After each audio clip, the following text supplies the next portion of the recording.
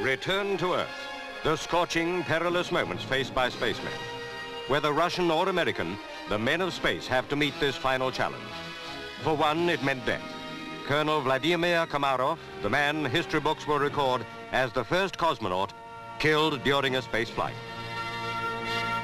As he trained for what Western observers believed was to be a major step towards a moon landing, Colonel Komarov already knew the hazards of space.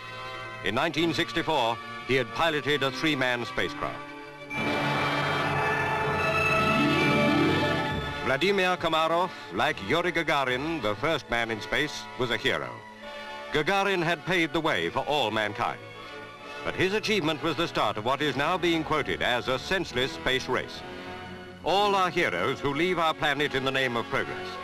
But progress has its price. An American space program, a Russian space program.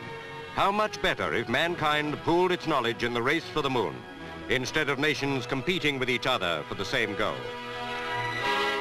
American scientists believe a sea landing to be the safest touchdown for astronauts.